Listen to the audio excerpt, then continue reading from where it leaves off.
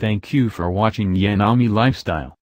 Miss Vietnam Han Nhi, admired by many people around the world for her inspiring story, is in the Philippines today. The Miss Universe 2018 runner-up arrived at the Ninoy Aquino International Airport, where she was welcomed by her Filipino coach Anjo Santos with a bouquet of flowers. Mabuhay Philippines! Here we come! I'm so happy to see my coach again, Anjo Santos, the 26-year-old one said on Instagram. Thank you so much for your warm welcome, Philippines, she added, sharing photos of Filipino fans taking photos with her. The purpose of her visit, and for how long, are not discussed yet. Please don't forget to subscribe to this channel for